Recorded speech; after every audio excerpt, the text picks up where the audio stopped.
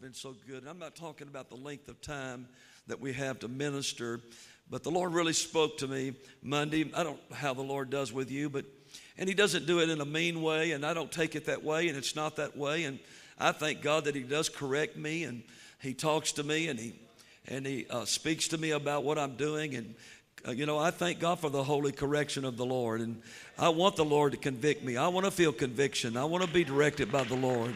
I don't want to just go out and just do what I want to do. I mean, I don't want to do that. I did that before I came to God, and what a mess I made of my life, and I don't want to do that no more. And I can do that if I wanted to. I could get out and just tonight decide to do what I want to do and preach, and maybe I've done it long enough. This will be my 39th year. Maybe I've done it long enough that I could do it without Him in a way that, but it wouldn't be the same. I wouldn't get the same results, and I wouldn't have the presence of God and walk with God and have the blessings of the Lord. I'd have the blessings of people, but not the blessings of the Lord, and that's what I want. I'm not ever comfortable talking about myself, but I am very comfortable talking about the Lord. I'm very open. I'm very enthusiastically embracing the Lord and what He does. I'm not ashamed or afraid to admit my failures or my shortcomings, and I'm not. I don't have it all made. I don't have all faith. The Lord told me that nobody has perfect faith, not yet, and because I was always condemning myself and talking about what didn't get done in my early part of my ministry, and I never had time to enjoy what the Lord did or give Him praise or to get better because I was so blinded by my shortcoming. And the Lord began to tell me, He said, you don't have perfect faith. And He said, you might have it for a moment, for a little while. He said, but nobody has perfect faith. He said, you get to know people, and what they are when they're walking in perfect faith is not what they are during the day sometimes when they're facing their own dilemmas. Remember Elijah, what a great prophet of God he was, but he found himself sitting under the tree and bemoaning his own situation, fearing Jezebel. Well, he had just seen great miracles from God. What about Israel? They had seen great miracles from God. They had seen deliverance. They had come out of Egypt, and they had seen the mighty hand of God set them free and deliver. And yet here they are in the wilderness complaining and having a spirit of bickering about themselves and didn't even want to follow the Lord. They wanted to go back to Egypt. And even they were not perfect. And so here are the apostles. Look at Peter. He went to Paul and said, Paul, you need to get these Gentiles circumcised. And yet Paul said circumcision is not of the flesh, but of the Spirit. And we know that water baptism, according to Romans, that water baptism is a circumcision. The Holy Ghost is. And this is the spiritual circumcision of the New Testament church. And yet they were used of God, and God used them greatly in the Holy Ghost. Paul saw great things in God, didn't he? Yet he had to be rescued. He had to jump in a basket, and they lowered him down outside the window of a home. And he ran through the night, fearful that he would be killed, and found some place to hide till the sun came up. And somebody led him to another place and fed him, and there he was running from one place to another. And yet the Lord was with him and mighty. We condemn ourselves and we put ourselves down, and we think we've got to be perfect. And I want to tell you something. You do not have to be perfect to live for God, but you do have to be forgiven. And we want to strive for perfection. I wouldn't dare lower the bar down for you or myself or any of my children. I want to reach up as high as I can, and I want to walk as close as I can with God. But I feel like the apostle. I haven't arrived yet. I know I have not yet comprehended. I have not yet apprehended. I'm not there yet. And I'm still as hungry for God as I've ever been hungry for God. I want the presence of God tonight, just like I did that night I went to the altar and got the Holy Ghost. Is there anybody in here that still hungers, still desires the supernatural in the presence of the Lord? If you do, let the Lord know it right now by lifting your hands and lifting your countenance unto God, and let's give Him praise right now and invite His will, not just His presence, but let's invite His will into this service right now, that He will do whatever He wants to do in this place. Father, I commend my spirit to you. I give it to you. I give you my mind. I give you my praise. I give you my strength. Lord, tonight, anoint us mightily in the Holy Ghost. I ask it in Jesus' name tonight. I'm reading a scripture from Matthew chapter 7 and verse number 7. 7 and 7, that's pretty balanced. 7:7. Ask and it shall be given unto you. Seek and you shall find. Knock and it shall be opened unto you. If you will look at this, you will see it's a progression of receiving from God. That you ask. And if you ask, and if that's not sufficient, then you start seeking. And if you seek and that's not sufficient, then you start knocking on the door. In other words, if you're asking and there's no answer, then you start seeking. And if that doesn't get you where you need to be, then you need to start knocking on the door. The Lord said there must be found inside of you a hunger, a desire to seek my will and to seek what I have. There's something about the things of God that have to be sought after, folks. You're not just going to walk in the house of God with any kind of attitude, with any kind of atmosphere, with any kind of coming to God just any way and get anything from God. You've got to come asking, and you've got to come seeking, and you've got to come knocking. I say it this way in church all the time. There are people that pray and say, oh, I don't want the man of God to pray for me. And there are some that are praying, Lord, let the man of God pray for me tonight. And I say both of them are going to get their prayers answered. Those that say, I don't want to be prayed for, are not going to get prayed for. And those that are asking to be prayed for are going to be prayed for one way or another. Because it's what you're asking, what you're seeking is what you're going to get. If you want to hide behind somebody, then that's what you'll do tonight. But if you want what God's got for you, you're going to be after it. You're going to be hungry for it. You're going to be seeking after it. You're going to be desiring it. Just like the ministry. The ministry is never satisfied. If you think that you're going to worship God tonight, and then Friday night we'll come here and we're going to all just kick back and we're going to enjoy Friday night because Wednesday night we sufficiently sought the Lord. No, it'll be a new day. It'll be a new hour. The time for rest is when the rapture takes place. The time to rest is when your body gives up your spirit and it's over. I'm like Caleb tonight. I'm telling this church something right now. I may not be young, but I'm like Caleb. Give me that mountain. I may not be young, but I still have the fire of the Holy Ghost. I still have a hunger for the supernatural. I am hungry tonight. If you're not hungry tonight, this is what I tell people all the time. Pray prayers that God can answer. Always pray a prayer that God can answer. If you're praying a prayer that God can't answer, He won't answer it. For example, I was in a service one night, and while I was in that service, someone asked me to come pray for this lady. And I went back there to pray for this lady. She was seeking for the Holy Ghost, and they had her in the aisles, and they were praying for her. And they said, Brother Winslow, come and lay hands on this woman and pray for her. And so I went over there to pray for her, and I started to stretch my hand out, and the Lord said, you could pray till you're blue in the face, but she's not going to get the Holy Ghost. And I wasn't used to God telling me that. I was used to God telling me, pray for this one, they're going to get healed. Pray for this one, they're going to get the Holy Ghost.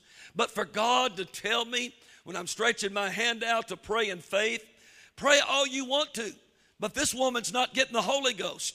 And I said, well, Lord, I jumped back. I didn't touch her. I jumped back. And the Lord said, but if you'll pray the right prayer, then I'll answer the prayer. But I can't answer this prayer for her to receive the Holy Ghost because you can pray it and pray it and pray it. But if she doesn't want it, I can't give it to her till she wants it. The Spirit of God tonight is coming up against your attitude. The Spirit of God is stopping right in its tracks because your attitude is not the kind of attitude. I'm not getting on to anybody. I'm just telling you, your attitude has got to be, Lord, here I am. You do whatever you want to do with me, however you want to do with me, Lord, because I believe in you and I trust you and I know you will not hurt me. Anybody understand what I'm saying? I tried to maintain that attitude in my life all the time. I want to be ready. I want to be accessible to God. I want God to be able to rebuke me if he has to, and to turn me around if that's what he wants me to do. I want to do exactly what God wants me to do.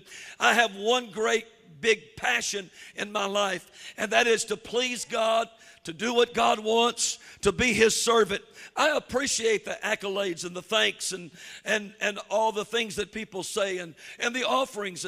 But you know, I will tell you this, and I want the devil to know this, that if I didn't have $1 to my name, it wouldn't change my ministry.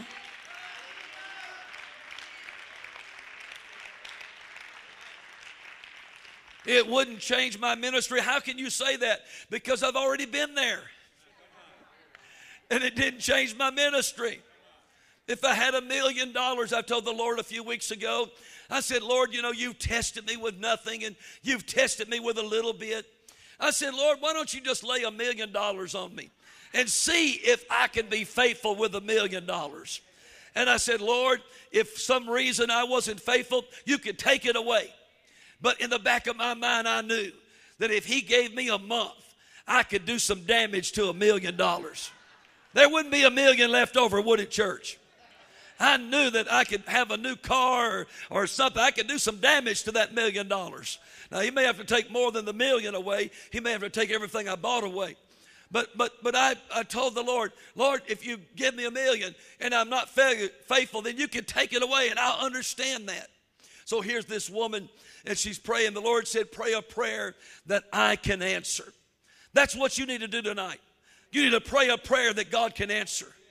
What prayer do you need to pray? Well, where are you in God? Are you at a place you're ready for God to heal you? Then you can pray that prayer of healing. Are you ready for God to lead you?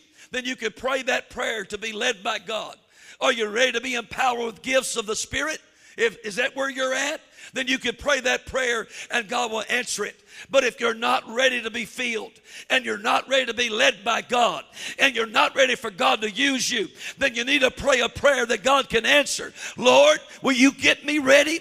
Lord, will you let me experience what I need to experience that will change my heart, my mind, my thinking, so that I can pray those prayers? Is anybody with me tonight? Anybody connecting with me in the Holy Ghost?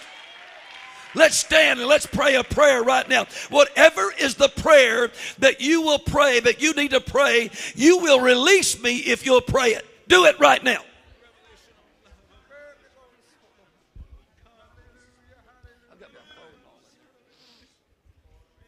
Come on, I didn't say I was going to pray that prayer. You pray it right now in Jesus' name.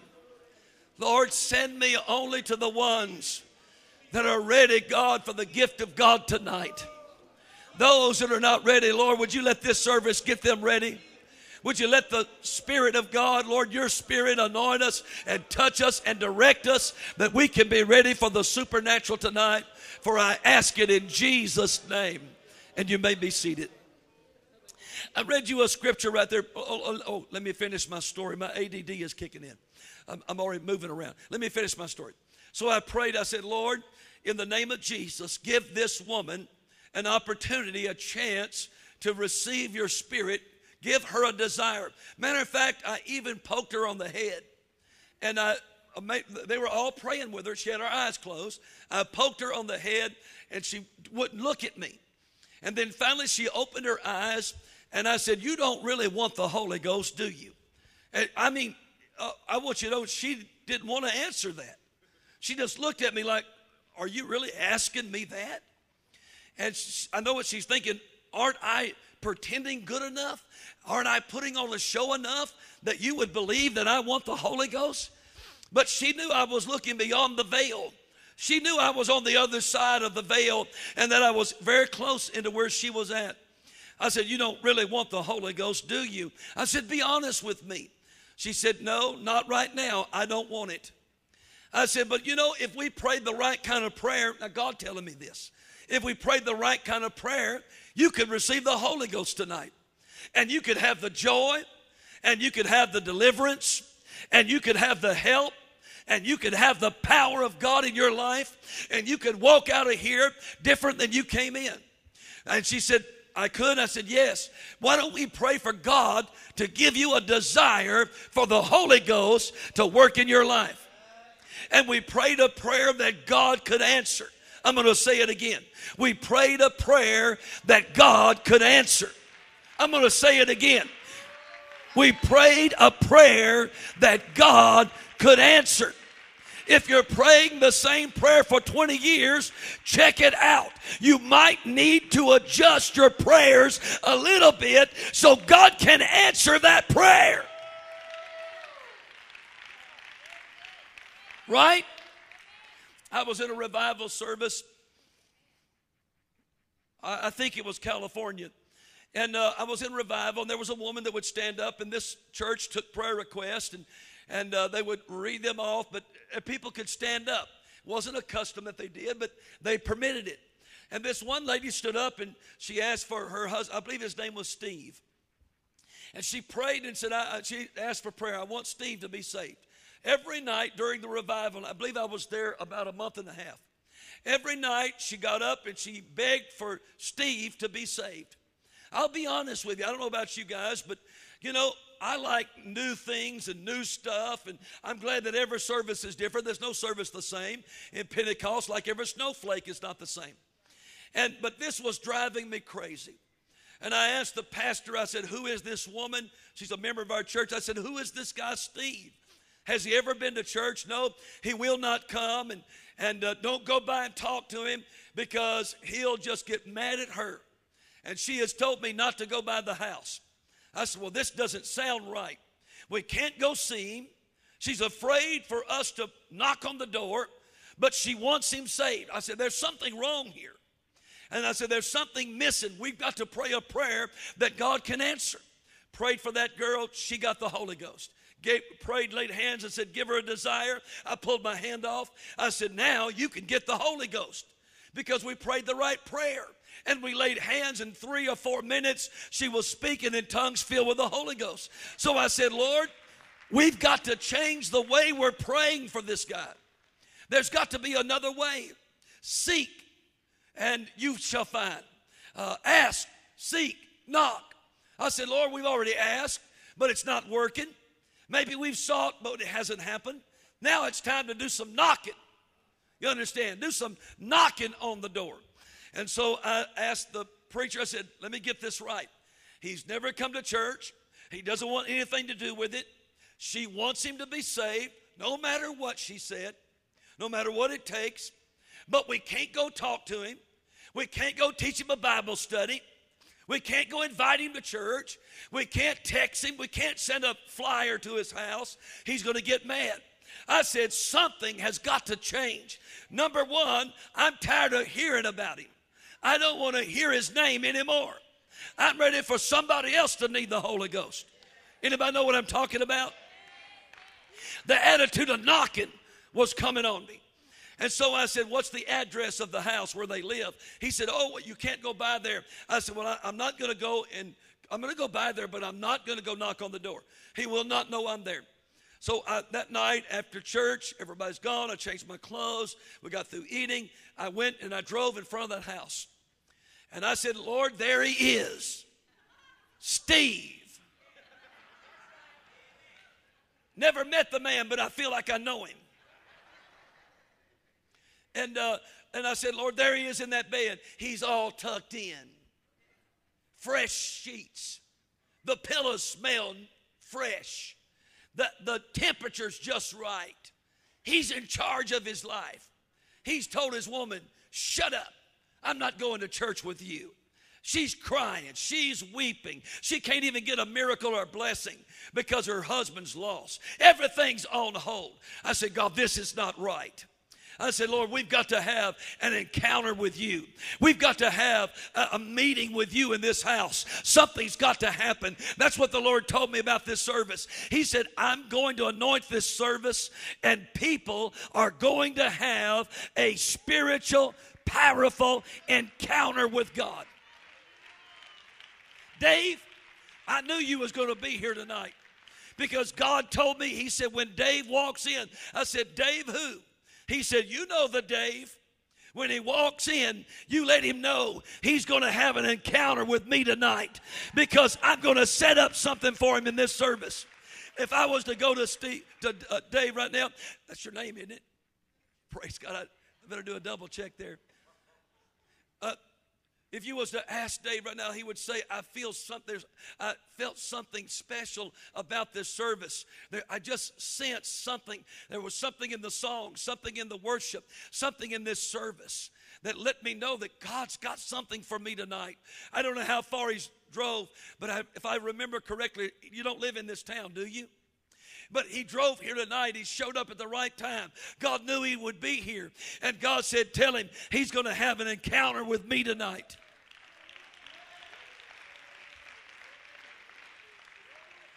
I didn't know what I was going to pray. I just knew that if I made myself presentable to God, if I showed up in front of that house incognito, I knew that if I went like a stealth plane and just went under the radar and didn't take anybody with me, didn't announce it. You know, everything you do shouldn't be told. Huh? There's some things you shouldn't, everything God tells me about somebody, he doesn't tell me to do anything with it, but just pray about it. There's some of you sitting here right now that God spoke to me and told me to pray for you, but I haven't called you out. I haven't put any oil on top of your head, but that doesn't mean God's not after you to give you a miracle from God. So I didn't know what I was going to do. I'm out in front of this house. I started praying. And all of a sudden, I saw it clearly what I need to pray. I said, Lord, first of all, I know you're going to hear my prayers. And I said, Lord, I pray right now in that bedroom, in that real nice, expensive mattress, in that beautiful, nice smelling room, and beautiful sheets and nice pillow, and everything's just right. The clock's not too loud. If it's too loud, it's on the other end of the house. He's got everything like he wants it. He's got his woman in place where he wants her. He's got her fearful and afraid. He's got the preacher afraid to come to the house. He's got everything just, I said, Lord, it's time to turn his world upside down. He needs an encounter from God. He needs a visitation from the Holy Ghost. I'm telling you something. Don't miss Friday night. There's going to be an encounter with God Friday night. God spoke to me today about Friday night. I said, my God, Lord, don't tell me how good the steak's going to be on Friday. I've got to eat tonight. He said, I'm just telling you, you tell the people that I don't care who's coming outside this church, that this church is the prime target of Friday night. And if they come, they'll just have to get what they can get. But I'm here for this church. I'm here to touch this church on Friday night. So I don't care if they show up or they don't show up. God's got something for this church.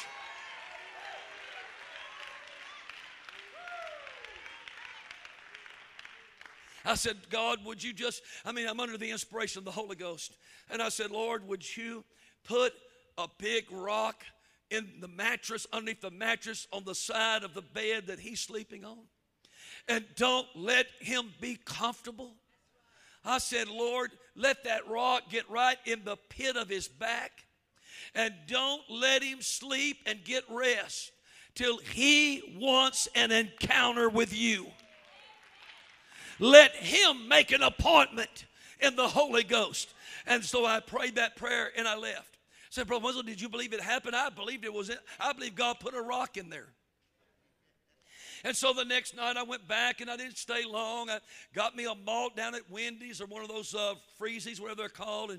And then I went down in front of the house and I pointed, there he is, Lord, and let the rock move it a little bit. God, get it. If he's moving over to one side, move the rock with him. That rock that followed them was Christ. I said, let the rock follow him wherever he goes. If he gets on the sofa, if he goes to the guest bedroom, let the rock follow him wherever he goes. Well, I'm going to tell you, about a week later, the woman stood up, and this time she didn't say, let Steve, at least we changed the prayer. She didn't pray and say, oh, I want my husband saved. She got up and she said, I need all the church to pray for Steve. His back is killing him. He couldn't go to work today. You know what I said? Holy Ghost, don't answer that prayer. It's the wrong prayer. Y'all ain't hearing me, are you? I know I'm not screaming and jumping around and quoting 50 scriptures, but I'm telling you right now, start praying the right prayer and watch what happens. I said, start praying the right prayer and watch what happens. I said, Holy Ghost, do not answer that prayer. I stood in the way of it. I said, my prayers are stronger. I said, God, I prayed that prayer. I have the authority to take it away, and I have the authority to bring it on. Just like the prophet of God prayed for drought, he had the power to bring the rain. And I said, Lord, this guy is going to meet his Waterloo. This guy is going to meet his encounter with you, Jesus. He's either going to crawl into church or, Lord, he's going to die crippled the rest of his life. But this guy, we're tired of hearing about. I'm tired of begging God for anything. I'm ready to start believing God for the supernatural in this revival. We're not going to have church. We are having church. God's not about to move supernaturally. He is moving supernaturally. Let's shift the gear in Jesus' name. So I said, God, don't answer that prayer. Every night it got more desperate. I could tell his back was getting worse. She was getting more desperate. I was still blocking all prayers. I was standing in the way of it. I wouldn't let it happen. I said, no, God. I said, Steve's going to get saved one way or another.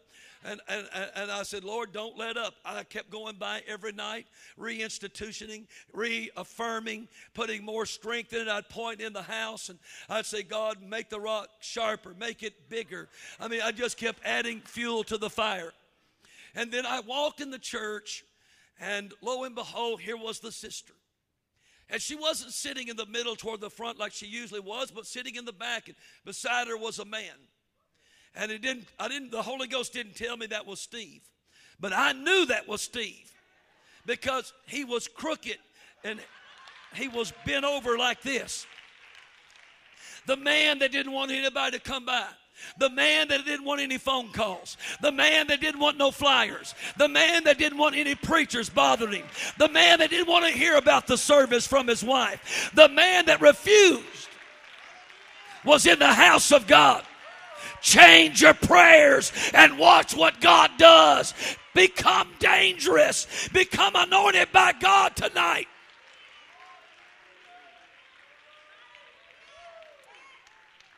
Get serious about the supernatural and watch what happens. So I walked by him. I knew he was there. I wasn't about to shake his hand and say anything to him. I snubbed him like he was snubbing God. I just lifted my nose up and walked by him. I didn't even say hi or anything to him. But about 2 foot past him, I heard a weak little hurt voice say, "Are you the preacher?" And I turned and said, "Oh, excuse me, are you speaking to me?" And he said, "Yes." He said, Are you the guy that's praying for the sick around here?" And she said, "Yes, that's Brother Winslow right there." He said, "Mister," he said, "would you pray for me?" I thought, come on now. Come on now. I wanted to say, I don't know, I might. I mean, that's what I wanted to do, but I'm not in charge. God, we don't get nowhere with an attitude. But we're praying the right prayer. It's working. He's in the house of God. I looked at him. I said, I got a feeling that God's fixing to heal you tonight. I said, there's something coming. I didn't say the Lord told me. I said, there's something, because I was fixing to move that prayer off of him. I said, I've got a feeling you're getting healed tonight. He said, if you want to call me out, just call me. He said, my name is Steve. I said, I think I remember your name. Just do whatever you feel like needs to be. I'm telling you right now, your God knows how to whip every devil, every demon, every sickness, every spirit. Just adjust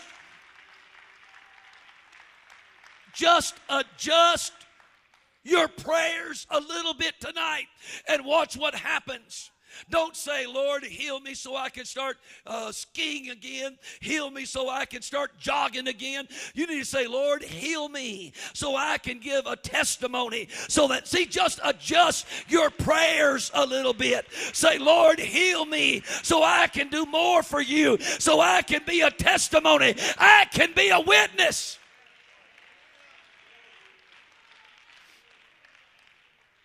During the service, I said, all right, Mr. Steve, back there, it's your time right now. I've never prayed a prayer so easy to remove a sickness off anybody. I've never prayed so easily, oh, God, heal this man right now in the name of Jesus. And I want you to know he stood straight up, and he said, oh, my goodness. He said, I have no pain whatsoever. But I made him promise me he'd get baptized. I made him promise me he'd seek for the Holy Ghost. I said, if the Lord lifts this off of you, well, I should have said, and you're going to have to give me $500 for my ministry. I should have, but I didn't. You know, I wasn't thinking that far ahead. I'm going to tell you what, you get down on your back like he was, you'd give your shoes, you'd give your best dog, you'd give anything to be healed. Anybody know what I'm talking about right now? If you've never been sick, you don't know what I'm talking about. But if you've ever been sick, you know exactly what I'm saying. Healed completely. Received the baptism of the Holy Ghost. Was baptized in Jesus' name. You don't know. I might have been by your house last night. You're sitting here and you don't even really, you think you're really smart. You got your arms folded, you got your lip hanging out, and you really think you're in charge. And you may not even know there's something on its way to your house tonight that within a few days you're going to be willing to do anything God wants you to do.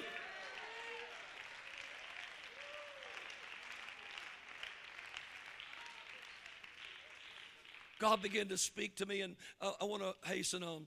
God began to speak to me, and he told me about Jacob. And I've read the story of Jacob all my life. And I know what kind of man Jacob was. He was born with a split personality. He was born with a desire for the things of God. He wanted the birthright. He wanted the blessings of God. When he was born, he reached up and grabbed his own brother's ankle and desired to have the blessings of God, the birthright. The one born first had a double portion. He wanted the double portion. Remember, it was old Jacob that caught his brother hungry and tired and made him trade out his blessings for just a bowl of soup. It was Jacob that wrapped the goat skin around his arms and made his way into the house where his father was, who was on his deathbed, and his vision was dim and he couldn't see. And he walked in there and he said to him, I'm Esau, the oldest, and I brought the venison, the deer meat that you've asked for. And he really had goat meat. And he really had the hair and the skin of the goat around his arms because his brother was a hairy man. And the Bible tells us that his father said, you have the voice of Jacob. And he felt his arms. He said, but you have the arms of Esau. And he put a blessing on his head. And he prayed a blessing upon the life of this man called Jacob. And then his father and his mother, when all this came to the surface, and his brother vowed that when his father died, he was going to slay and kill Jacob. The Bible said that they sent Jacob away. And he was packing quickly. And he got his camel and he rode out of the town. And he was going somewhere far away from Esau, lest Esau slay him and kill him. And when he was alone and by himself, and when all of his plans were a mess and nothing was working right, he wanted the things of God. Reminds me of the Tower of Babel. They built a temple, a tabernacle, a religious place. But there was no God in that place. There was no great God of heaven and earth. They were building a tabernacle whose top was going to reach the heavens. And they were on their own trying to reach the things of God without God's help. And that's exactly what Jacob was doing. He wasn't doing it God's way. He wasn't asking. He wasn't seeking. He wasn't knocking the right way. He was going about it wrong. But God saw his hunger and God saw his desire. That's why God's going to visit this church tonight. That's why God's going to give you a place to touch him, that he can touch you tonight.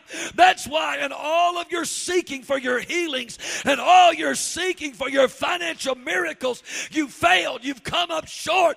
You've gotten mad with God. You've gotten angry. But yet you know it's in him. You know where the answer is. And God has just brought you along and gave you another day and another hour to seek him, because he knows there's going to be a special meeting place. He knows there's going to be an encounter with him that's going to change your life forever.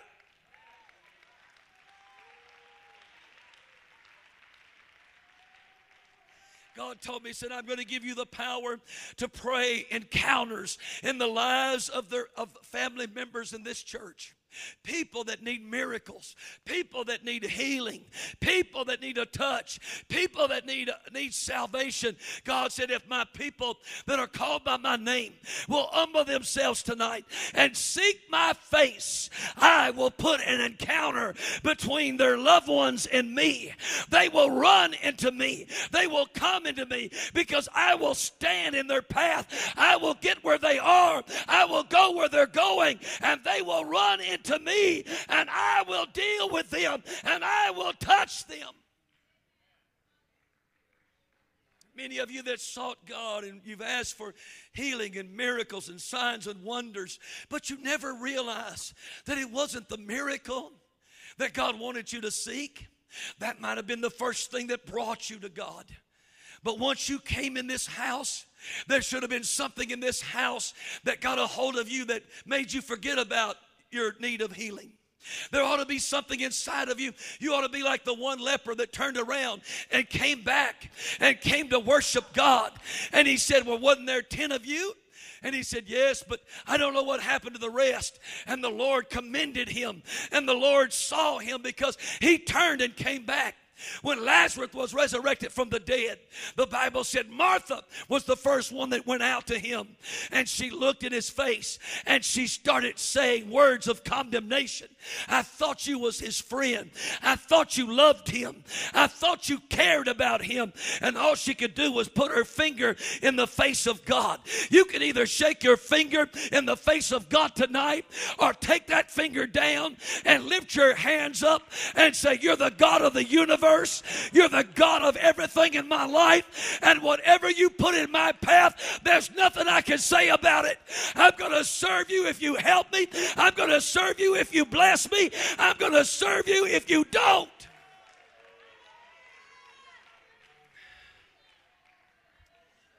God said every person I pray for tonight, by the laying on of hands, is going to get an encounter from God. God said every person that comes to the altar at the closing of this service is going to get an encounter with God. Do you realize how powerful an encounter with God is? You could get one healing. It wouldn't equal an encounter with God. You could get a financial miracle, a check for $50,000 tonight, but it would come and it would go. But an encounter with God stays with you the rest of your life. You know why I am what I am? Because in 1973, on April the 6th, I had an encounter with the Holy Ghost. I wasn't raised Pentecost. I didn't know anything about it. I didn't know how to pray. I didn't know how to worship. I didn't know any of those things. But one moment in an altar, and God touched me, and I was never the same. I am what I am tonight because April the 6th, 1973, I had an encounter with God. I've been healed multiple times because I had an encounter with God. I've had financial miracles because I had an encounter with God. You're trying to get a miracle. You're trying to get something from God. It's like trying to milk the cow. Why milk the cow when God wants to give you the cow? Why beg for a bottle, a drop, when God says, I'll give you the whole thing? You've got it backwards. You're praying the wrong prayers. You're seeking it backwards. You're coming the wrong way. God says, come and have an encounter with me, and I'll give you whatever you need.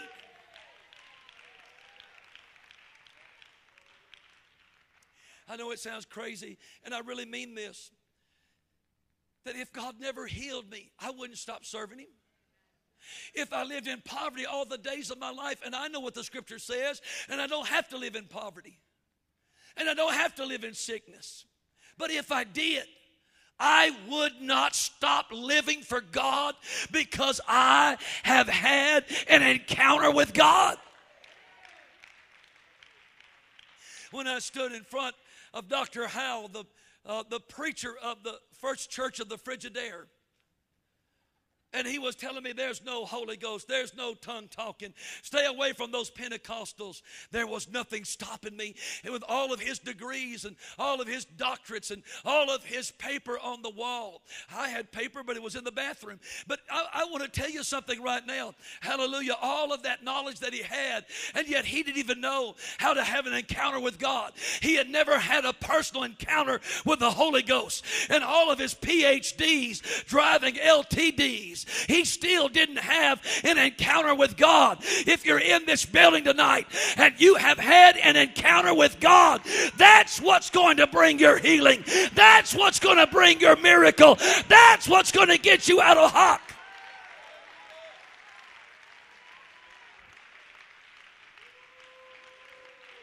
My God, I feel the Holy Ghost in this building right now.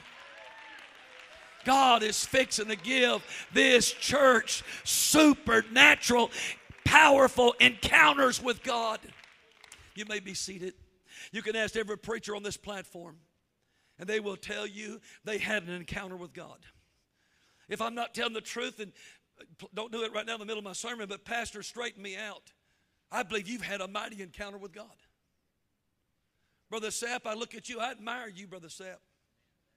I'm going to tell you that right now. Not many men can walk where you're walking right now.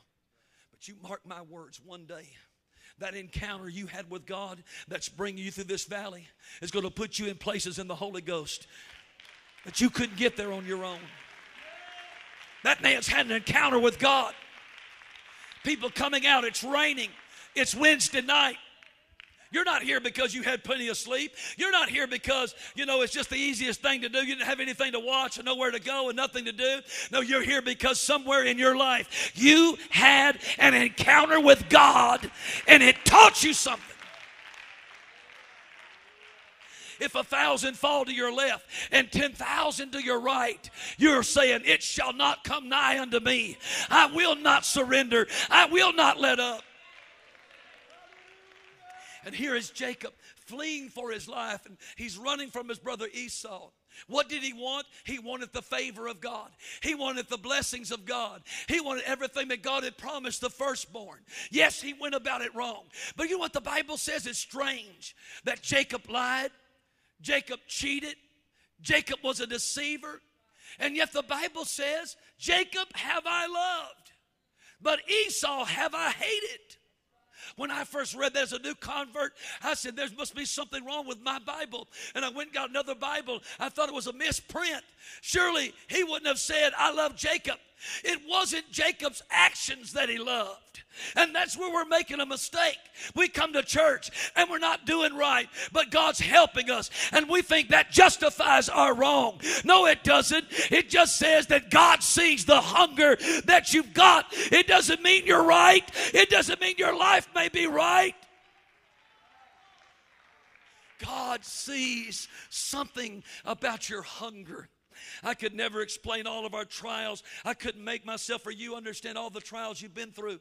But when you've had an encounter with God, there's a silent confirmation. There's a silent voice of God that's leading you and guiding you through all your troubles and all your trials. When the wind is blowing against your house and everything is against you, yet there's a silent majority of the Spirit of God that's with you that says no demon can bring you down. No sickness is going to tackle you. you. You're not going down to foreclosure. My hand is on you. I'm going to show up. It might be the last second, but I'll be there.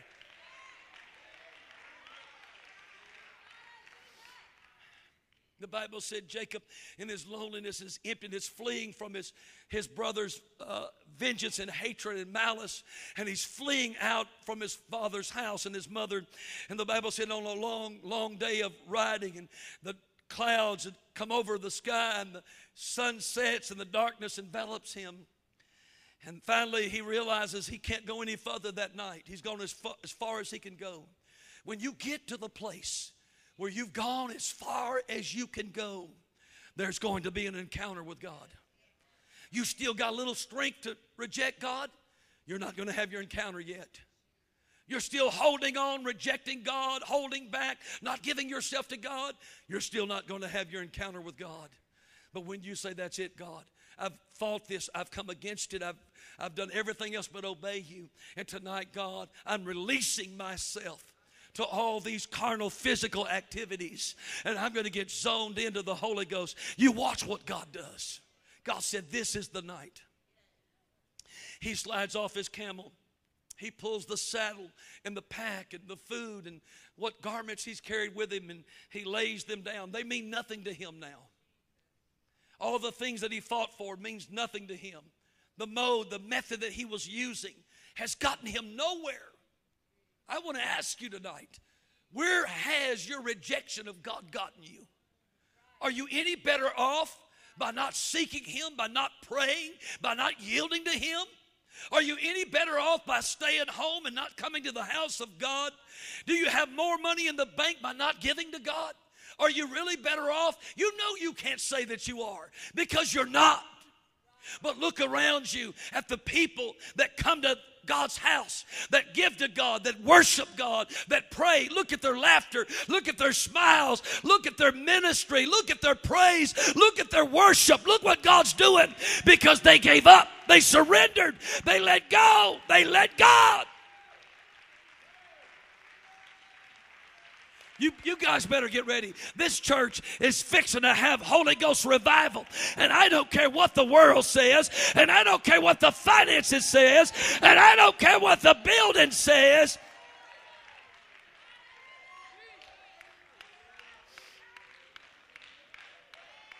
Something unbelievable is going to happen in the front of this building tonight.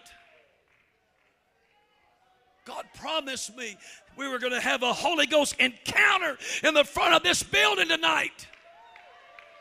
What would you do if you got up without anybody calling you out and laying hands on you, and your leg came uncrippled while you're on the way to the front of this building? What would happen if you threw yourself at the mercy of God tonight, and within 24 hours your son called you on the phone and said, I'm coming home, but I'm coming different?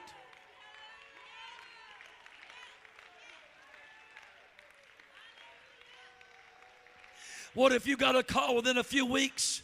Mama, guess what? They're letting me out of prison. I don't know why, but I just found out I'm being released. Would you have the courage to tell him, I fell on my face on that Wednesday night and I had an encounter with God?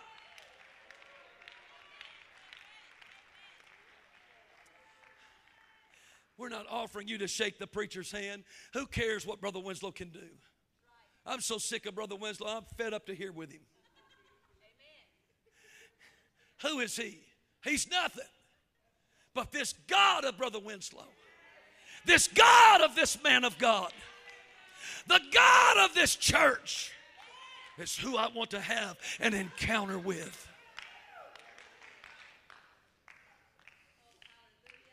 The Bible says he lays down and takes his little roll that he sleeps on, and he's not comfortable. He doesn't have any pillows. He doesn't have all the plush that he had at the house. And now in this lonely, empty place, he rolls out some old piece of hair of a blanket that he lays on, softens it as much as he can. He's not comfortable. He can't get his head adjusted right. He can't get his head just where it needs to be. Some of you, you can't get your mind just where it needs to be. And God says, tonight's the night. I touch your mind if you let me. God, I feel the Holy Ghost. Finally, he pulls a rock. Can you imagine that? For a pillow, he has a rock. Your trials are so hard. Your troubles are so difficult. They're like hard rocks. When you go to sleep at night, it's like a rock under your head. Your comfort is gone. That anointing zone has disappeared. But God says, I brought you to this place so that I can give you an encounter with me, unlike any time you've ever had an encounter with me. And all of a sudden, he falls to sleep. And a dream breaks through that dimension of doubt and unbelief. And it's not just an ordinary dream. It's a heavenly dream. And now he's not just dreaming about dying and swords and blood, but his vision is higher. His dreams are not earthly. His dreams are heavenly. I'm telling you tonight, God will not let you down if you lift up your dreams higher. I know you're afraid to dream. I know you're afraid to believe because you're so afraid that it won't happen. You're afraid to step out and be used of God, afraid to step out and work the altars, afraid to tell the man of God, look, train me, I want to work in Sunday school, train me, I want to do door knocking, train me, I want to get a Bible study chart. And I know you're so fearful of failing. It's only that fear that's keeping you from that encounter with God. And now his dreams are high and lofty because a ladder is between earth and heaven. I want you to know that ladder was there all the time.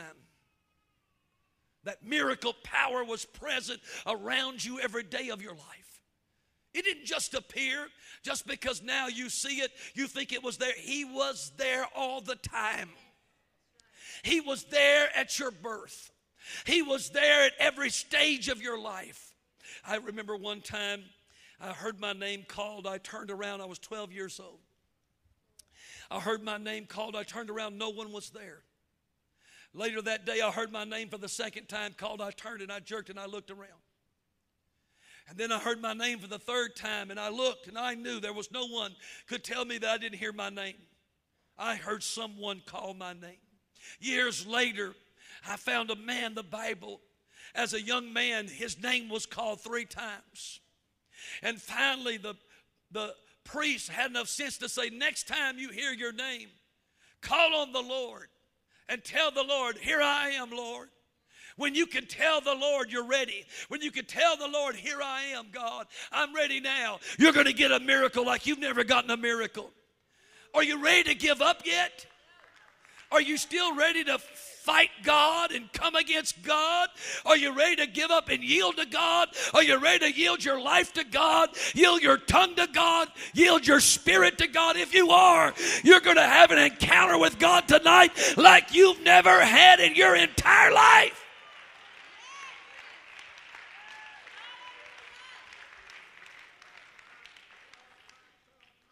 So here's these angels coming up and going down and coming up and going down and coming up and going down. I remember 3 times I was 14 years old. I ran away from home and I was going to be arrested for some little breaking in little places and stealing money out of little like phones and things of that nature. Me and 4 guys and I just in a lot of trouble. And so I thought I'm going to run away. And so I was on my way to Houston, Texas. And I got picked up and it was a preacher. And he gave me a message. He said, you need to go back home. Second time I got picked up again. I said, let me out here. I didn't want any preacher. I didn't want to ride with a preacher. And I got out and all of a sudden got another ride. And the man said the same thing. How old are you? I said, I'm 18. He said, you look 14. Same thing the first preacher said. He said, I'm a preacher. You need to go home. That was the second one. I said, here's where I get off, right here. I wasn't about to ride around in there with a preacher. And then finally I got another ride and I got in, I looked at him and I said, he doesn't look like a preacher. Surely this is not a preacher, but yes. He said, I'm a preacher. And he said, where are you going? And I said, I'm going to Houston, going to work. He said, how old are you? I said, I'm 18. He said, you look more like you're 14. And about that time, the rain came down. It's pouring down rain. And there was a man standing on the side, right beside the road with a coat on, pulled up over around his head. And it was just pouring down, white hair, an older man. And this preacher said, stop, and said, we got to pick this guy up. He wasn't hitchhiking. He wasn't saying anything. He was just standing there. The preacher said, roll the window down, ask him, does he want to ride? I couldn't even get the words out of my mouth, and he'd already opened the door up. Got in and sat down. Wasn't saying anything. The preacher said, oh, it's cold out there. It's raining, and, it's a bad night to be out. And what are you doing out there? But the man never said a word. All he said was, young man, you need to turn around and go back home because you're going in the wrong direction. And then he said, here's where I get out. The man had been in the car but 3 minutes. And the preacher put the brakes on, was about to turn to tell him, well, look, we'll take you wherever you, it's raining. And before he could say a word, the door was shut and he got out. And no more had he got out than the preacher opened the door and looked and couldn't find him. Gone.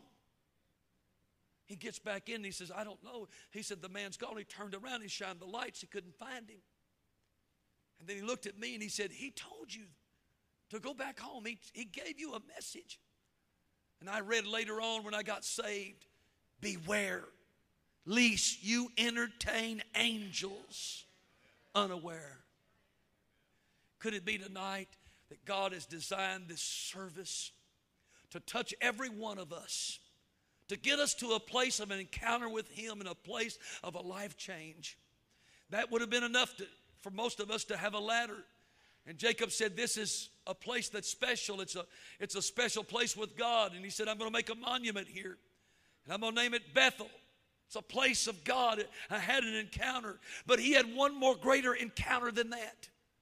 And that was after he'd served his father-in-law. And God had spoke to him and said, it's time to go back home.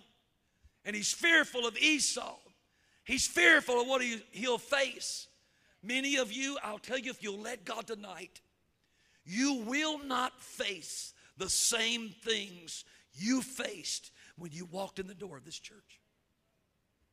There's some of you, I'm telling you, hear me, you're going to get a miracle of healing tonight.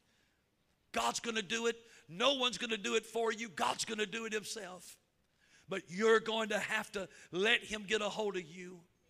The Bible said that He told Jacob, send everybody ahead, but you stay behind. This is between you and God. This is not about anybody else. Don't bring your husband and your wife in, if this, if that. Forget those things. Send everything ahead of you. And be the last one, because you're going to meet an angel. And that angel is going to have a wrestling match with you. And the Bible said Jacob grabs that angel and he recognizes this is an angel of blessing. God told me He was going to send 3 angels of blessings to this church tonight. And if your faith is enough to get a hold of God, if you can get to the front of this building in a few moments and say, God, here I am. Do whatever you want to do with me. It doesn't matter. God said, I'm going to let you have a supernatural encounter with God. There's young people tonight that's going to get a touch from God just like I did when I was 12 years old. You know when God called me to preach? When I was 12. At 12 years old, God called me to preach. I didn't know what it was, but His Spirit came upon me. He called my name 3 times. That very day that He called my name, He called me to preach. I had a Bible put in my hands that day. I'd never owned a Bible. And when it was in my hands, it began to shake and it began to heat up. And I could feel the physical heat of that word. And it began to speak to me. And I took the pages and I turned it. And I wept and I cried as a 12-year-old. And the Spirit of God came upon me. If I'd known what the Holy Ghost was, I could have gotten the Holy Ghost right then. Called to preach right then, not knowing what to do. But later on, I had another encounter.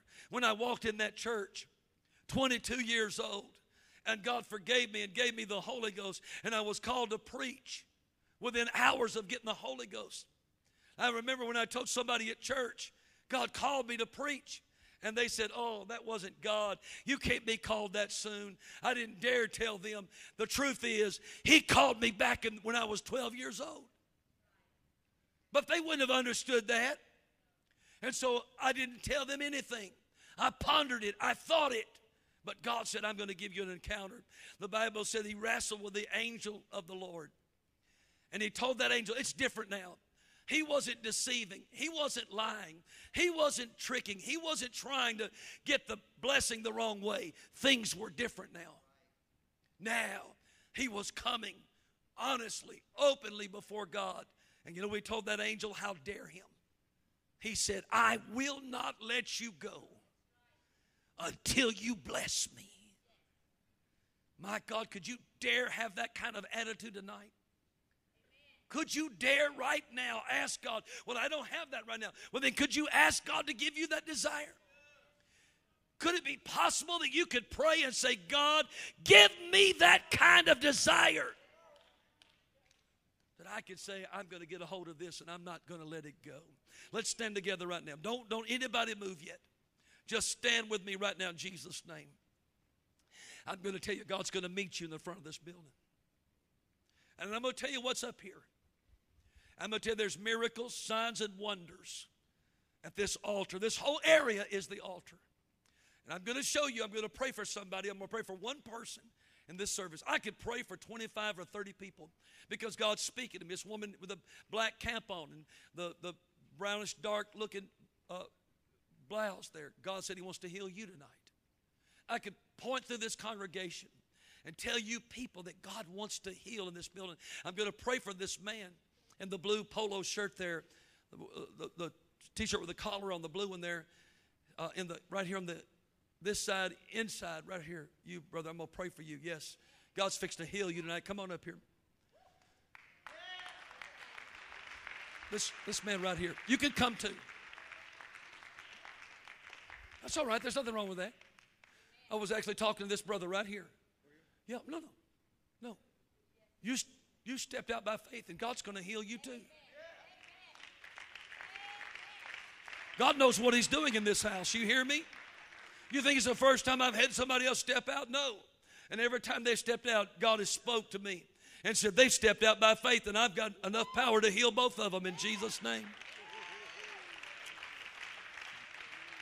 How many believe tonight that God heals? God can heal every diabetic in this building right now.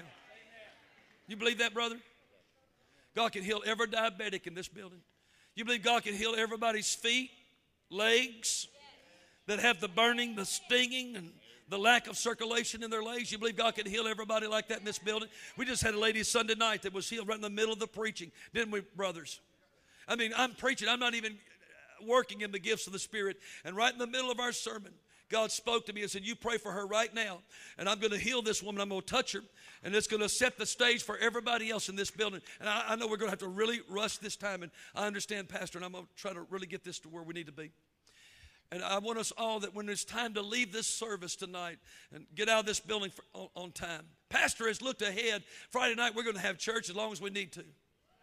How many appreciate the man of God for that? That's your man of God that did that.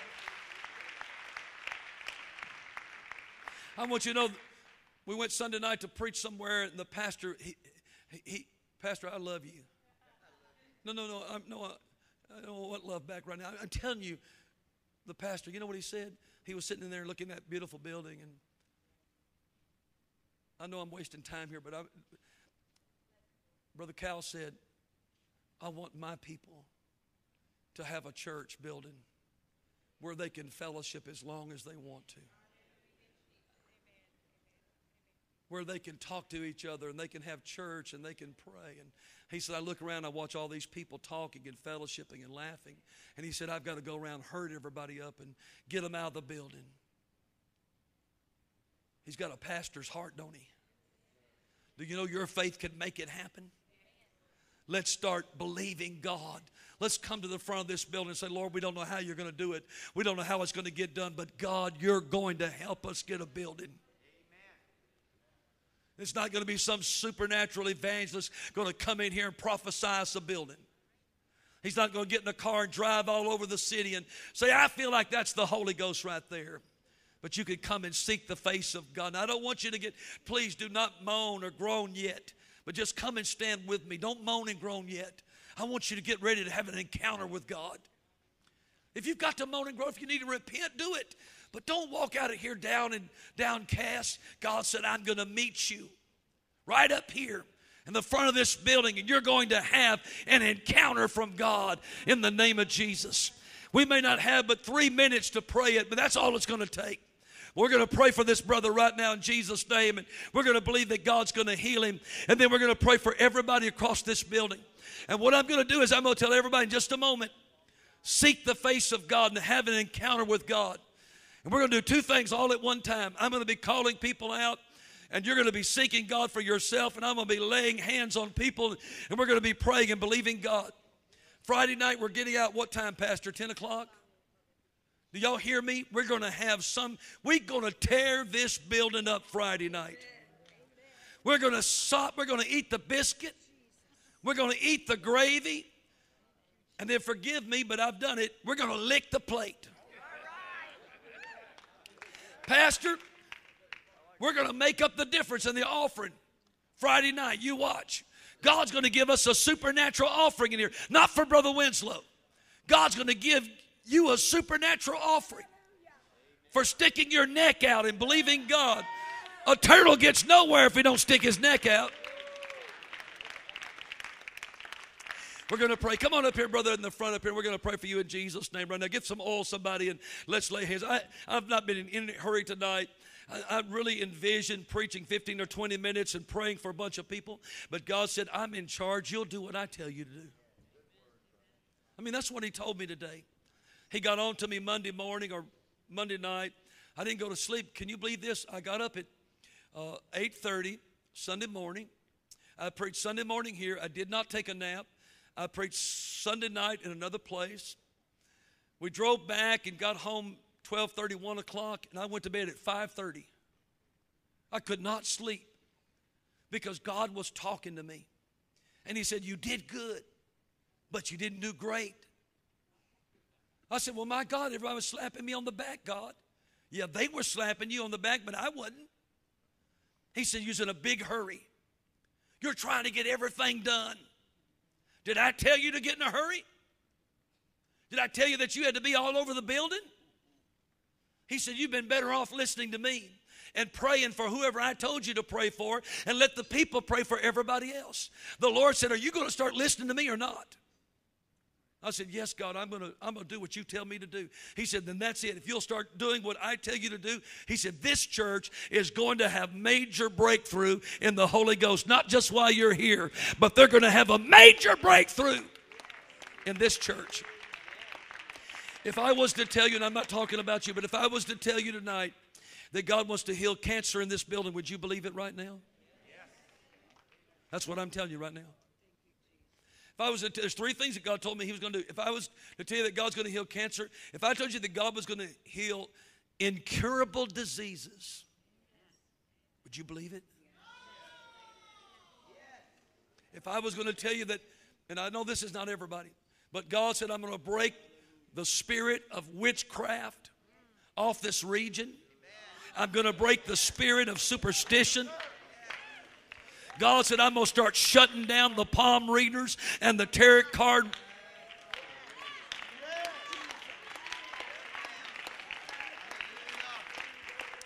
If I was to tell you that God spoke to me and told me, I'm tired of this city binding my church. I'm tired of this city dictating to me. I was to tell you God's going to give you a major breakthrough in this city. God's going to give you favor in ways you never dreamed you could have it. Would you believe God with me right now? If I was to tell you that you're going to go home and your stepchildren are going to change, would you dare believe God right now? If I was to tell you those terrible dreams that you've been having are stopping tonight right now in their place, and that secret attack of pornography is being